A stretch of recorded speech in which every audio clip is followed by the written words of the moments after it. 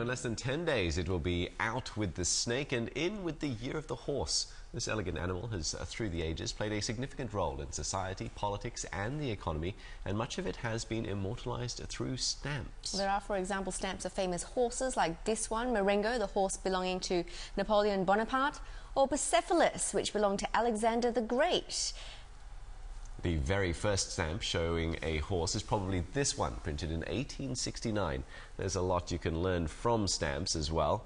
And to tell us about this is Johnny Lowis, a man who owns a few hundred stamps bearing images of horses. Well, a few thousand, I think. That's just the tip of the iceberg. He has more than 800,000 stamps to his name. Good morning, Johnny. Thank you so much for coming in and also bringing in your horse on stamps. This is just one of many collections that you've got here. Now, tell us about this world's first ever horse stamp. I understand you have that in your collection. Is that correct? Yeah. What do you know about it? I think this is the first stamps on animals, and which produced in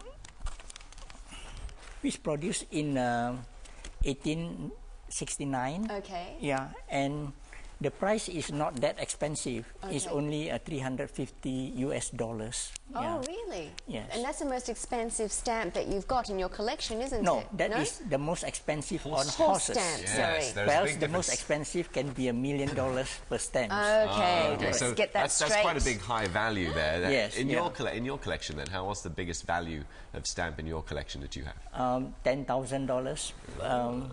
That is, of course, the stamps with error, all this and that. Oh, okay. So the errors, you mean they're unique? There's like no other stamp like it? No, the error means misprinting. Okay. And okay. very rare in this world, Very rare. but still available. Okay. So tell us about this collection of horse stamps that you've got there. And how do you go about collecting them? Do you actually have to go out and seek them and buy them? Yes. If I need it in the last minute, I have to buy it from eBay. And also, I used to correspondence with all my friends throughout the world. I have all friends throughout the world, and we used to correspondence, and we need to exchange. So again, what I need, then they will send it to me, and when they need certain stamps, I will send it to them. That is how I get the stamps. And some I can buy from the local stamp fair. Yeah. And of course, when you are talking about the horse, you have to start from the actual horse is actually is a very small horse. It's like a dog size. Right. Yeah? Okay. So again, horses can be seen in more than 50,000 years ago. Okay. You can see them in those cave painting in Spain and in France. Okay. Yeah? Well, I think we've got a couple of close-ups that we can actually put up on the screen, so you don't have to flick through that because I think it's getting the reflection. You have a fair few horse stamps from countries such as Canada and Greece. Why is that? Why are horse stamps popular from Canada you see, and Greece? Greece is, I think in this world, horses play an important role in all the battles. So I think Greece, they have many battles. Horse is very important. And again, if you notice, the most famous is a Trojan horse, where that's the most famous Greek horse. Yeah. A lot of mythology there. Yes. And also horses that make it to stamps are the famous ones that belong to heroes. Can you tell us about those? The hero means... hero is something like world famous hero, Napoleon. Yes, we mentioned a few of them before. Yes, I mean Nelson, and all these famous hero. Yes. Yes, this is Marengo. And also this Alexander the Great. Yes. And also there are most of the hero actually are riding horses. Yeah. Yes. But of course, only few famous horses in this world. Yeah. Okay. What about these days, modern day horse stamps? I understand that the association we've got here are people that are born in the year of the horse appear on stamps too, right? Unfortunately, in Singapore, we don't have people on the stamps. Yeah. But in overseas, there are few famous people. For example, Nelson Mandela. Yes. And Neil Armstrong. Neil Armstrong. And there are few people, famous one. they always appeared on the stamps. Okay. So how long have you been collecting stamps for then? I presume this ever since you were young, you must have got into this and found them fascinating.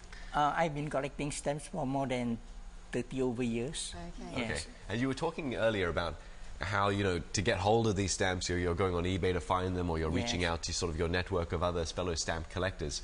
Are you finding it like, because you know, the postal service is having huge problems now with, you know, email has come online, and there are generations of people that you know, don't even aren't familiar with even the use of stamps. Are you finding that there's a smaller and smaller pool of people that are collecting stamps for historical purposes like yourself? You see, nowadays they try to encourage children to collect stamps, because every stamp can tell a lot of things. So again, if you give them one stamp, they will find out more information on that stamps. So again, this is how I get all my information. Just for one stamp, I can get a lot of information. A lot of so again, this is a very good educational piece for children. Do you collect first day covers? Yes, I collect first day covers. Okay, because I understand, well, with the Lunar New Year, there'd be a lot of horse-themed ones coming out in this region, in Asia. Which ones would you be looking out for? For the first day covers? I think when we are collecting stamps, we will collect first day covers from all the countries. Okay. Because this is to complete our collection. Ah, okay. So you don't want to miss out on any of them? No, yes. We try to get as much as possible.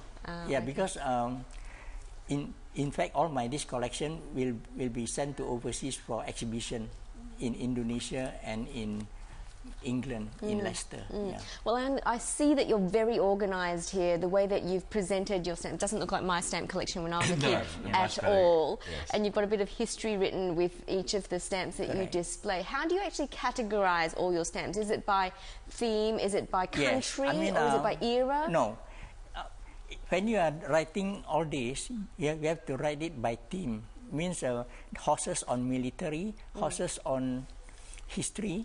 So you might start with a big genre and then cut it down to in fact, horses appeared on many things, on arts, on painting, on you name it, horses will be present there. Okay, well, thank you for bringing that little bit of your collection in to show us this morning. Thank you. Actually, could you pass that over? I want to have I'll have a look at that while we wrap up the show. That was Johnny Lowis talking to us about his collection of stamps, in particular the ones bearing images of horses. Yeah, timely discussion now that the Year of the Horse is bearing down on us in just over a week's time. If you want to know more about horses and their place in the philatelic history, there's an upcoming exhibition you can check out at the Singapore Philatelic Museum. If you happen to be in Singapore, it's called Horses for Courses. Or if you're not in Singapore, you can also visit the website that's showing on your screen right now.